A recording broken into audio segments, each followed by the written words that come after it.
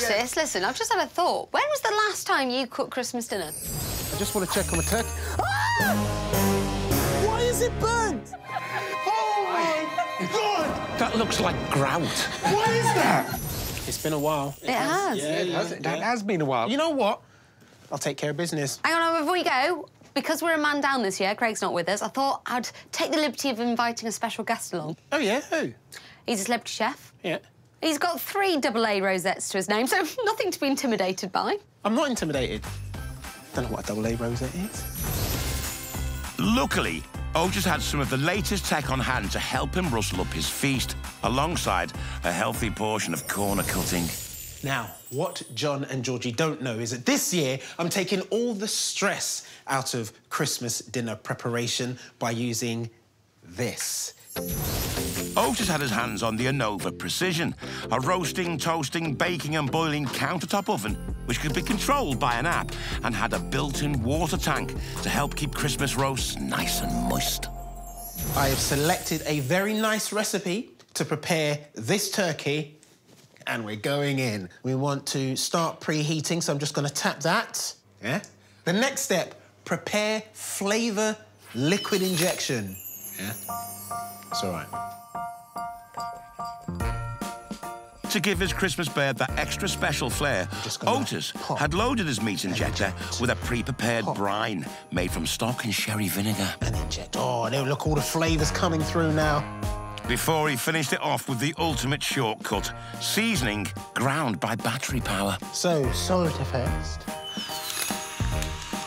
And the feet. There we are. Right. Transfer to the oven and cook until the probe reaches its target temperature. Probe into the meatiest part of the bird. Oh! It's gonna taste delicious! So with his turkey in the oven, Otis now had to turn his attention to his veg, starting with roasting his spuds in an air fryer with automated heat control. It has begun. Back in the drawing room, John had started to prepare some Christmas fare of his own with the help of the Pinter 2, a 10-pint capacity DIY home brewing kit. Open the lid, pour in the water up to the fill line. Then I add my concentrate.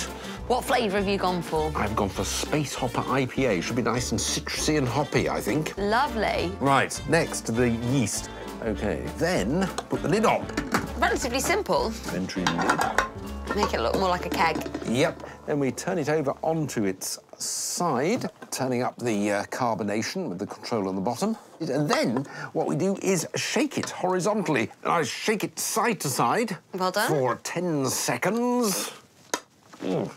And then leave it for 8 days brewing and conditioning, they recommend. But we can save this for later, because in time-honoured tradition, here's what I made earlier. So let's... Well, I think once that's settled, that'll be a nice pint. What good colour.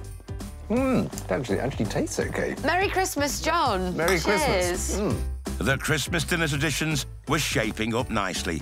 The drinks had been poorly poured, the turkey was still only half-cooked, and so what better time for their guests to arrive with a rumbling tummy? Ooh, who's that? Let's see. Alexa, show me Hey Smart Doorbell. OK.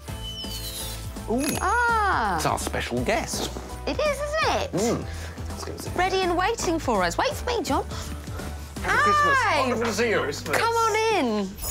Stage 1, cook has been completed. Probe target has been reached. We are crisping, and only 5 minutes of crisping. Right, carrots. This is the vegetable splitter from Gefu. Select the style of cutting that you want. We're gonna go for quarters, because it's carrots in it. And then all you do is you pop your carrot in. Is that correct? Yes, yes. Make sure everything is aligned, and then, there we are. Okay. Alarm! My turkey's ready! Your food is ready, the oven is still running. Don't forget to remove your food. Stop. Listen to that sizzle. Ooh.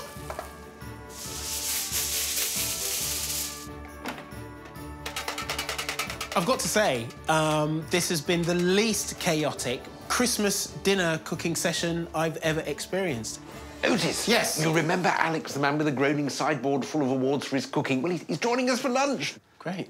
There's more gadgets than there is food here. Should I be worried? No. Have faith in the tech, because I have. Well, let's leave Otis to finish things off. I'm going to get you a little aperitif. Oh, yes, please drink. From the looks drink. of things, I will need it. On this way. OK, so this is the Drinkworks home bar, and I've got a selection of 3 different cocktails here for you. Now, Alex, picture your coffee machine at home. I'm there. That uses a pod. Yep. This is a cocktail machine that works in a similar fashion. What is this witchcraft? Isn't it? I know, it's so cool.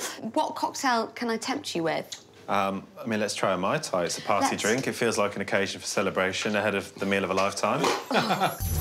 The automated drinks machine claimed to create chilled and carbonated cocktails in less than a minute, all from the touch of a button. No shaking required. Here you go, good sir. Your Mai Tai is prepared. Cheers to that.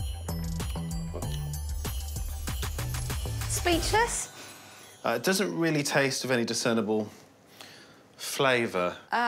Sort of miscellaneous fruit, but it was very easy. John, can I get you one? Yes. What flavour would you like? We've got margarita, we've got peach sangria. And with a selection of over 20 drinks on offer, John would soon have a tasty tipple of his very own. John looks unsure. I'm not sure John's ever had a margarita before. Well, shall we take a seat? Because it smells like Otis is almost ready to serve up lunch. Cheers. Very Merry Christmas. And you would. Spirits were high and it was time for the main event, Christmas dinner.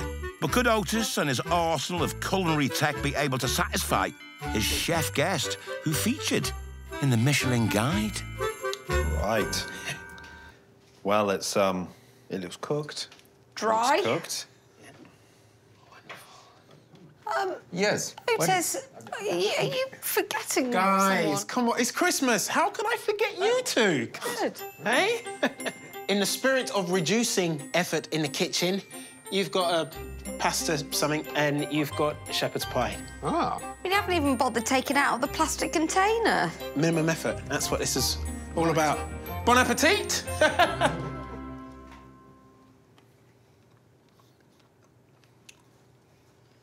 I think you've achieved it. With your robot fleet, you've achieved an edible Yes. attempt at Christmas lunch. And for that, I can give nothing but my eternal gratitude. Thank you. And with minimal effort. Minimal effort. It really was. You make me feel so special. And that's the Christmas spirit.